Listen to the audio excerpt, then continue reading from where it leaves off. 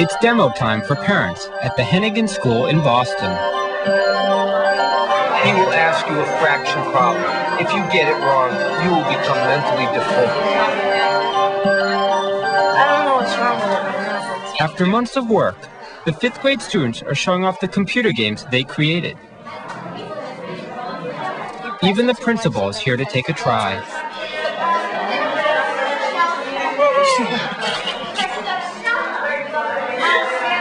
The children are using the programming language Logo, invented by this man, Seymour Papert. As part of a bold MIT Media Lab experiment known as Project Headlight, Papert, his research team, and the Hennigan teachers are developing methods to put inner-city children in charge of their own learning. Instead of using purchased software like most schools, Project Headlight challenges the students to use Logo to create their own software. How did you decide what to put in your messages when you get it right? Well, they had basically all the same. I don't know. I just thought and encourage them if it was right. What do you say when they're wrong? That's wrong. Try again. In the design process, they become expert programmers. They draw, manipulate shapes, even guide a skier down the slope. And like all the students, this one is built in a surprise. When the skier hits a bald spot, a fraction quiz. No run-of-the-mill video games. These are designed to teach mathematics. Abigail has chosen to design her fraction game around the Greek myths. You want to go to the home of Zeus, but the map was ripped up by the Greek god Hades. All the Greek gods and goddesses have a fraction of the map. You're to go to the gods and goddesses one at a time. Her toughest challenge involves allowing the user to choose an answer from the quiz. She's had to learn the hows and whys of the ifs and thens. The hardest thing about this is making the program for what your answer is to the fraction problem. Like, if you push A, then you do this, and then if you push B, then this happens, and C, then this other thing happens. So it's really hard.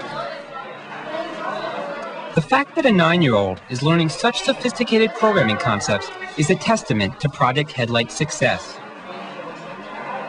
And for Abigail, the command of the computer allows her to devote her attention to what she really enjoys. Designing a Nintendo-style interface and creating a compelling story around the gods. Ginny has designed her fraction game around a spider web. Like her classmates, she's learned advanced programming. She's also learned the advantage of producing her own game. Because you make your own game and you can play it anytime you want. But in Nintendo, this right here, you don't have to buy it because you're the one who's making it.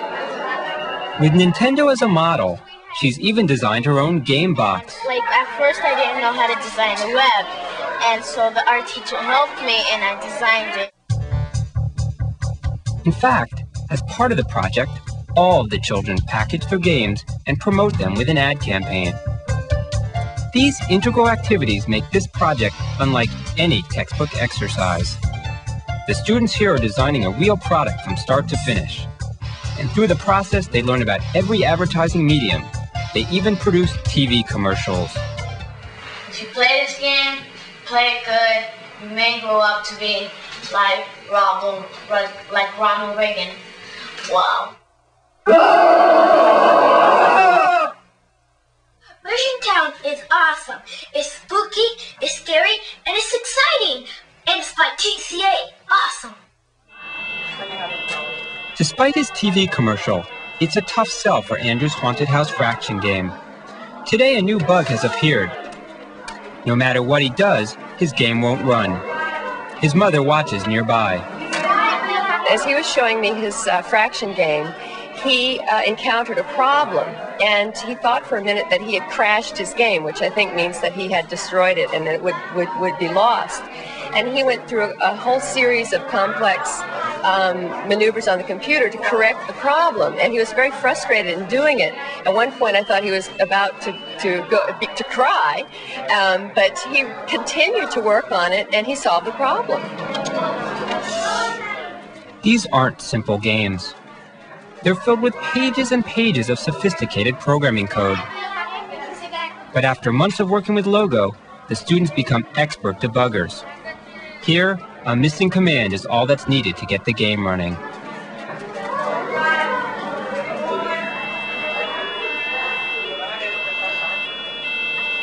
And then this is a picture of the front of the house. If you walk up to the house, you see a chest and a staircase. You can A, look and see what's in the chest, or B, go up the stairs. Andrew and his classmates have worked hard to make the games look great. At the same time, they've been learning and teaching mathematics through the fraction quiz.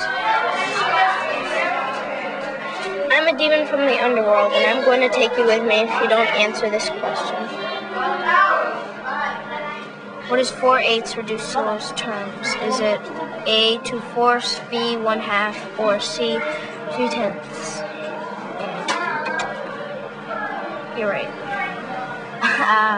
Then he blows up. It's fun to see my work is paid off, and that it really looks great, and that I get a lot of compliments from a lot of people. This latest project has been another success. Like other Headlight efforts, it has helped reinvigorate teachers. All right? And then eventually you are going to come to that procedure that doesn't work, and then we'll be able to debug it. All right? Brought parents into the classroom and allowed children to use their imagination. For our inner city schools, Project Headlight gives teachers, parents, and researchers something to cheer about. Am I right? Yay! I'm more interested in the process, and I think that's where the real learning takes place. I mean, where students think and rethink their ideas, because every day they work on it, every day they think about fractions, they think about what kind of questions to ask. I tend to see that the children who have used Logo seem to, as far as ideas and thoughts, and as far as their creativity, there seems to be more of that when they come into the classroom, more expressing of their ideas and having different ideas. This is something that nobody can take away from them. Nobody can take this logo from them. It's a program of their own. And I think for kids today, it's very important that they have something that they can call their own because of what's happening out here.